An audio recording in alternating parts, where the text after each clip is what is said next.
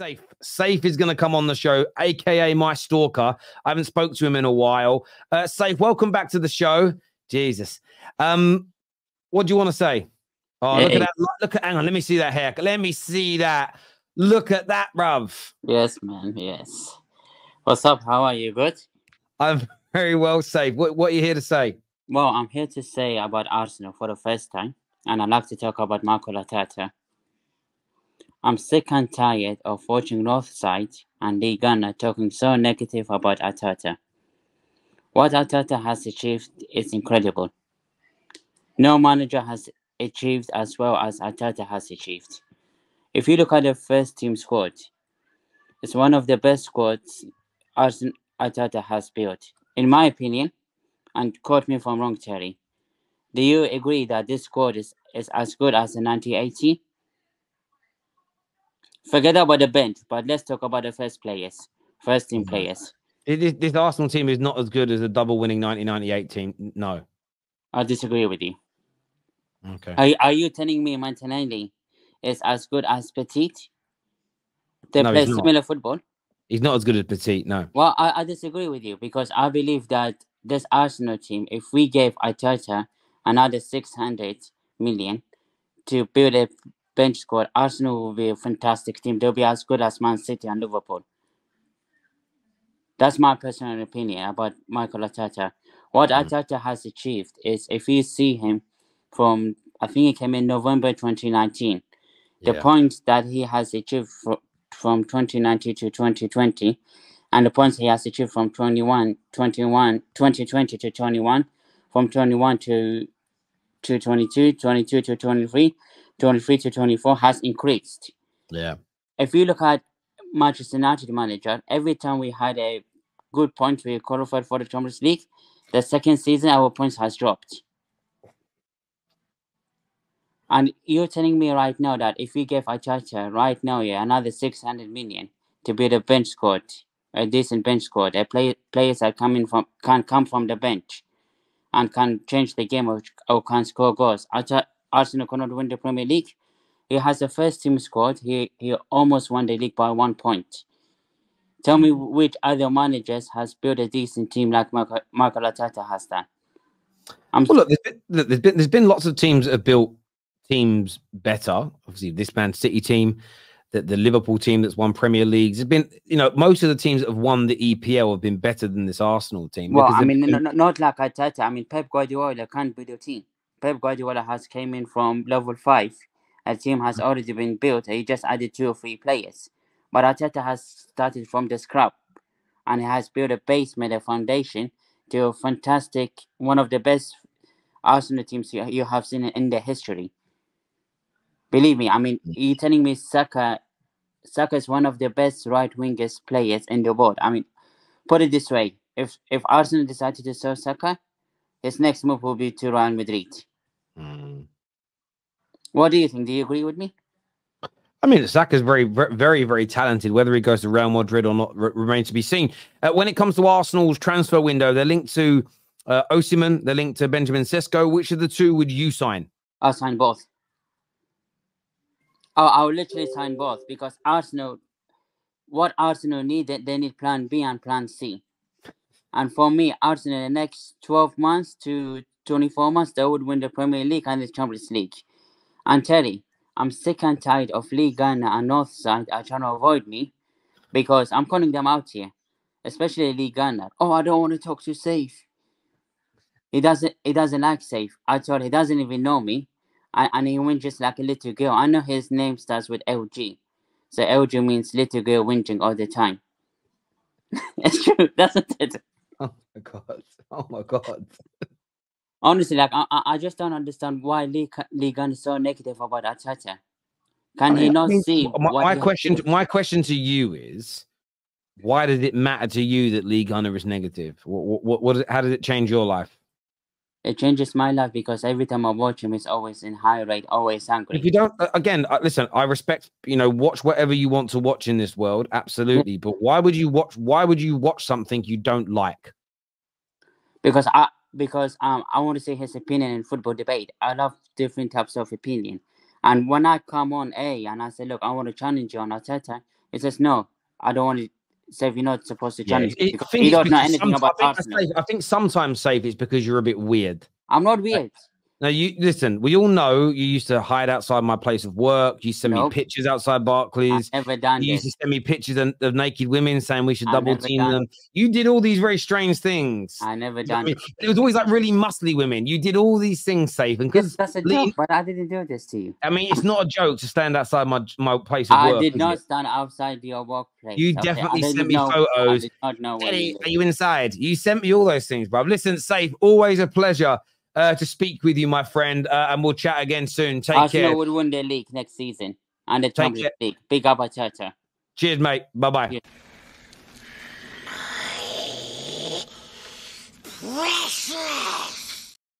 Sorry. He's Safe is a character. He is a He is a, did you stalk me? Genuinely. He used to send me pictures going, I'm outside your building, Terry. And yeah.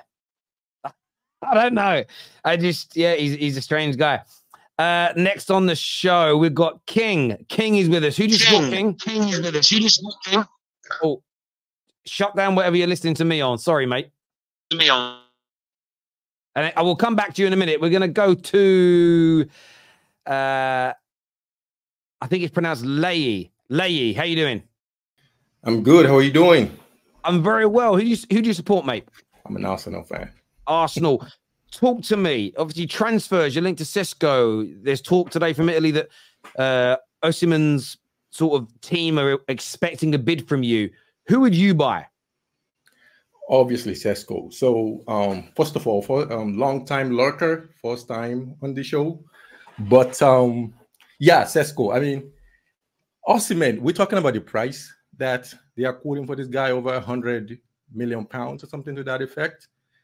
For me, like I'm not too sold on him. But you know, I've watched your shows for a long time, and over the past couple of weeks, I've seen the usual suspects, come on your show and talk about how this person is not good or that person is not good. Like if you want to win, you have to do X, Y, or Z.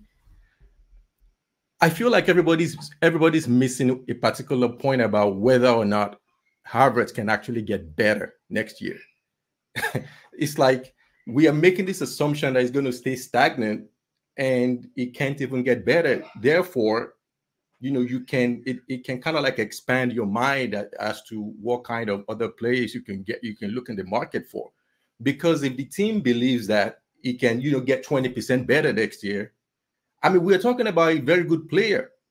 When you compare that to, how he's performed this season, especially given the fact that he will have had more time to bed in, he's more comfortable, he gets more used to the players around him and the role that is asked to play.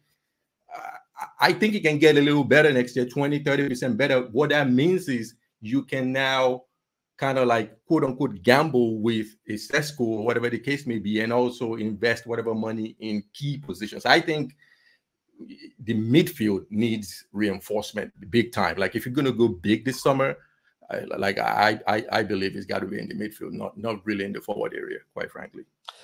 Listen, I hear you, and I think that everyone's entitled to their opinion. I think some people genuinely feel you need a prolific top-class striker. I think that there are others, and I think you can tell the difference between them and some people that will consistently ask for things they know Arsenal are not going to do, just so they can say, that's what we should have done. It's almost that you see them as pre-season starts when they go, right, what are we not going to do?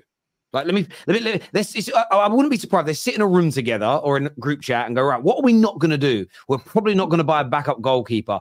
So let's create a narrative there. Do you remember at the start of last season, a lot of Arsenal fans created that narrative that the manager was an idiot because he was breaking up the best centre-back partnership in the Premier League because he had Gabriel started the first few games on the bench and Ben White went in the middle and I think Partey was at right back.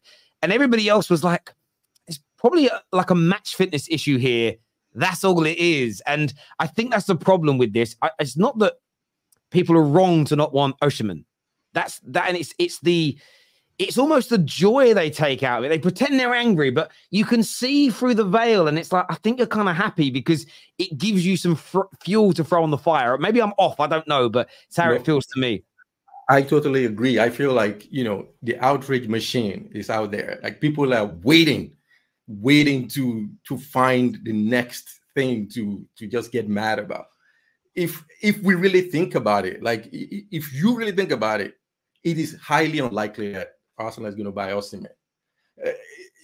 To me, it just doesn't fit an Arteta player. Maybe it would, I don't know. It just doesn't fit that mold in terms of what we've seen before. If you look at all of the players, especially the players that they spent big money on, these are folks that could play in more than one position.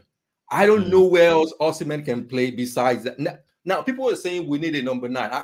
Yes, we need a number 9, but I don't believe we need a 20, 30. I mean, you know, people say 30 goal a season player. Who is out there that will score 30 goals? Like, I want somebody to give me a name. Even when Haaland was coming, I don't know that we all thought he would score 30 goals. Did we think he would score 30 goals? Like, I remember on your show, people were coming in saying Darwin Núñez was going to, you know, perform better. And after the Community Shield 2 seasons ago, if you remember when Liverpool won, people thought Núñez was going to wipe the floor. Yeah, no, listen, I totally agree. I think Benjamin Sesko, by the way, is quality. I really do. Yes, he's young, but I sort of feel like he's on the edge of being ready to absolutely explode. And if you pick him up for 45 million and then bolster the midfield and bolster the attack with additional quality, again, I think Arsenal have the ability to go to it. Again, you're already at a very high level. I think you've got the ability to break through that barrier and go to the next one. Again, on paper, we haven't seen any of these players kick a ball together. We can always be wrong, but just the gut feeling. Benjamin Sesko is a player I've watched for the last 3 years. I think he's tremendously talented, and I'm a little bit jealous that you're all looking at him. Really, in terms of the midfield you mentioned, who would you like to see Arsenal go for in the midfield? So I really love Amadou Onana.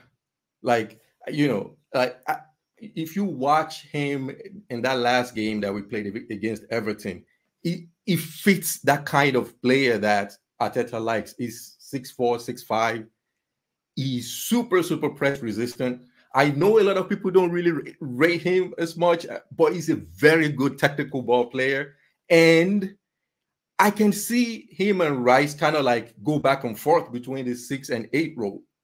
So, you know, people talking about Bruno Guimaraes, and I don't think we're going to go for Bruno. Like, I don't think so. I think Onana is I love that player. So yeah, that is one person that I really wish we can go for. Outside of that, obviously Frankie de Jong.